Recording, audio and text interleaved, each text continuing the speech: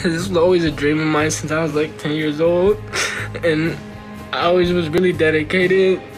Like, thanks to God that I'm here and with all my family and with everybody I love, and everybody's safe and healthy. And I'm glad that like everybody's okay. And sorry I'm like a little tipsy right now, but yeah, chat, like I appreciate all you guys, bro. Like, even if you guys don't know me or anybody, but I appreciate that you guys like are here for me, and you guys are always here. But I don't know, bro. I just want to tell you guys that. That's why I left. Like, I wanted to tell you guys because like this like literally changed my life, bro. Like it does so much for me, bro. Like, you don't understand. Like, I was going through it a couple months ago.